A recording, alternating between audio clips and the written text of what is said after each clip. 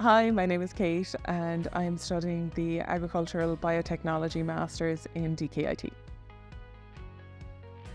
When I did my Leaving Cert, I went on and did an animal health course, and I got a level 6 certificate in that, and that then led me to St John's in Cork to complete the level 6 in veterinary nursing there. I registered as a veterinary nurse then, and I continued my studies online with the University of Napier in Edinburgh to get my level 7 in veterinary nursing. I then went into clinical practice and was working in clinical practice for 6 years, both in Ireland and in Canada. When I came home from Canada, I saw this top-up level 8 degree through DKIT, and I decided to pursue that, knowing that I wanted to continue on my education and hopefully break into the agricultural sector following that. When in DKIT, I found they had the level 9 master's degree in agricultural biotechnology, and continued on with that then as well.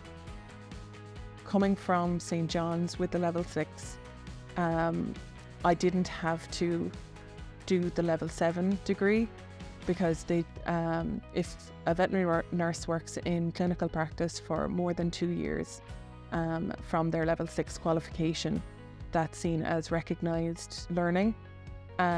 So that is then used in lieu of your level 7, and you will be eligible to partake in the level 8 degree. I pursued the level 8 because I wanted more options as a veterinary nurse than just working in clinical practice, and I feel nowadays you do require that extra level of education to go further in various industries, be it working as a rep or in research areas. So that was really my driving force for continuing education and pursuing the level 8 degree. The class was blended with the mixture of people coming directly from a level 7 course here in DKIT or elsewhere, and people like myself who have been in clinical practice for a number of years, and we were all doing it for different reasons, but it was nice to have that blend of new grads versus people who have been in practice a long time. The lecturers were very helpful.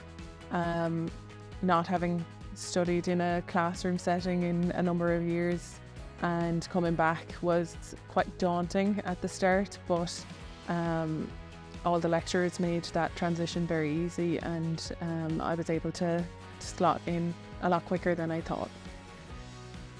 Yeah, I heard about the level 9 just through the people that I was kind of interacting with, the lecturers. A lot of the lecturers would be working within the same kind of bubble, for the want of a better word. They work together with some of the agricultural lecturers, so they told us that this is a progression path for us if we wanted to, and also there's leaflets around the college advertising this course.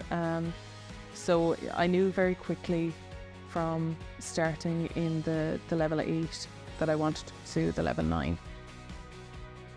So I hope that this qualification will help me get into different areas of the agricultural sector. So be it in genetics of animal breeding, crop breeding, a science or a lab-based position, or even a PhD. So the options are endless, really, with this master's.